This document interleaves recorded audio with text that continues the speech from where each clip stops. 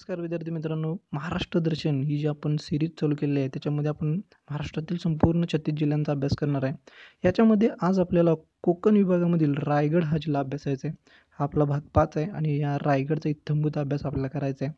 आपण सुरुवात करूयात. रायगड हे जे नाव आहे ते एका किल्ल्याचं नाव देण्यात आलेलं आहे. रायगड या जिल्ह्याचं अगोदरचं नाव कुलाबा असं होतं आणि ते बदलून रायगड असं करण्यात आलं. छत्रपती शिवाजी महाराजांचं राज्य होतं, आपला पूर्ण महाराष्ट्र.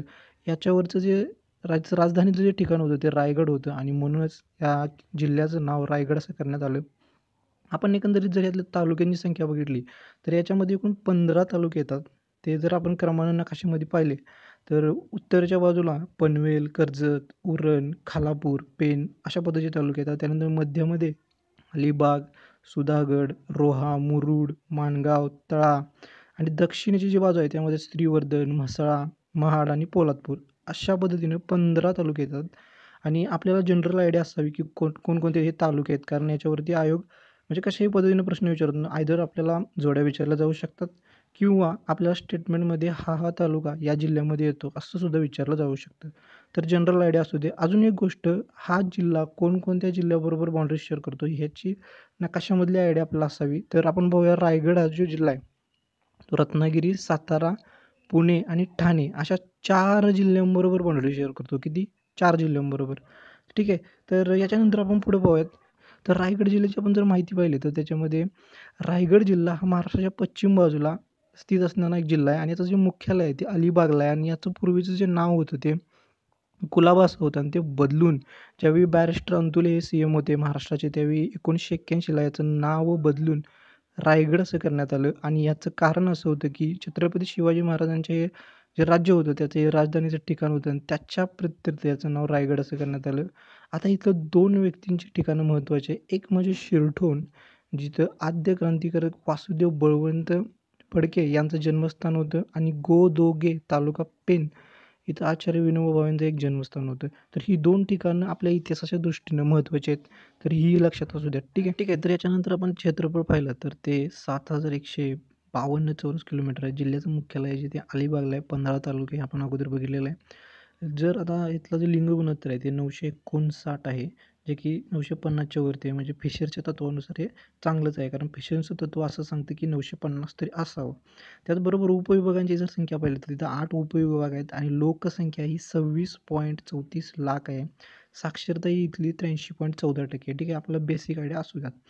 याच्यानंतर याचं जर स्थान पाहिलं तर ह्याच्या जर पश्चिमेला अरबी समुद्र आहे, उत्तरेला ठाणे जिल्हा, पूर्वेला पुणे आणि सातारा जिल्हा, दक्षिणेला रत्नागिरी जिल्हा आहे. आणि याचे 2 जाणारे अतिमहत्त्वाचे महामार्ग ते मध्ये NH4 आणि NH17. NH17 हा पूर्णपणे कोकणातून जाणारा महामार्ग आहे, तर तो लक्षात असू दे, त्याचं कनेक्शन कोकणाशी आहे. आता याचे तालुके जे आहेत ते 15 मी नकाशामध्ये मगाशीच दाखवलेले आहेत. इथं एक ऐतिहासिक फॅक्ट ती म्हणजे चवदार तळे जो सत्याग्रह झाला होता महाडला, हा एकदम जगप्रसिद्ध असा सत्याग्रह 1927ला आपले जे महामानव आहेत डॉक्टर बाबासाहेब आंबेडकर यांच्या नेतृत्वाखाली हा तळे सत्याग्रह झाला होता. तर हे लक्षात असू दे.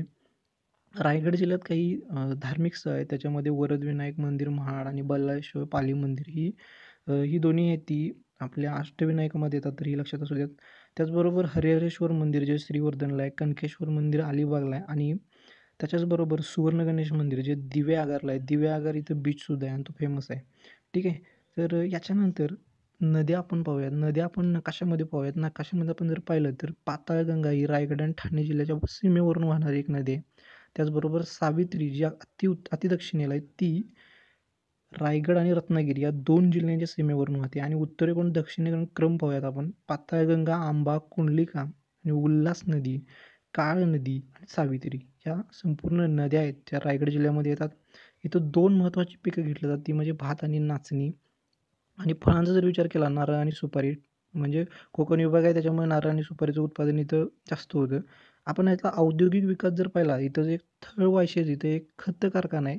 याच्यावरती आयोगाने एकदा भूगोलमध्ये याच्यावरती अगोदर प्रश्न विचारलेला आहे, तर हे माहिती असू द्या. थळवायशेजला खत कारखाना आहे आणि पनवेलला एक रासायनिक कारखानासुद्धा आहे. त्याचबरोबर न्हावाशेवा हे जे जवाहरलाल नेहरू बंदर आहे न्हावाशेवा येथील, तर ते सुद्धा पनवेलच्या जिल्ह्याच्या अखत्यारीत येतं.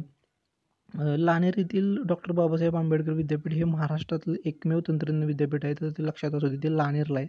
इथं 2 आदिवासी जमाती महत्त्वाच्या आहेत, त्यामुळे कातकरी आणि ठाकर. ठीक आहे. तुम्हाला नद्या आणि इत्यादी माहिती कळाली असेल तर आपण पुढे जाऊयात. याच्यामध्ये आपण किल्ले पाहूयात. किल्ल्यामध्ये सगळ्यात महत्त्वाचा किल्ला रायगड किल्ला. तिथं हिरकणी बुरुज आहे. हिरकणीची कहाणी आपल्याला माहिती आहे, तर ती हिरकणी या मातेची कहाणी आपल्याला माहिती आहे. तो जो बुरुज आहे तो रायगड किल्ल्याच्या इथंच आहे.